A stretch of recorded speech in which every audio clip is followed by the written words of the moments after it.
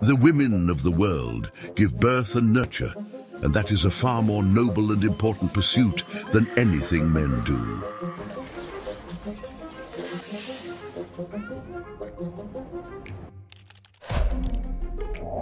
Women are made to be loved, not understood.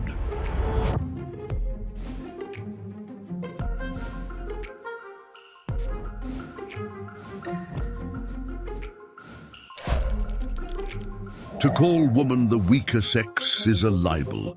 It is man's injustice to woman. If by strength is meant moral power, then woman is immeasurably man's superior.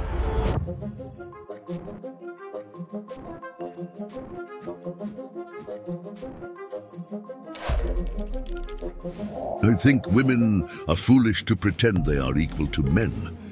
They are far superior and always have been.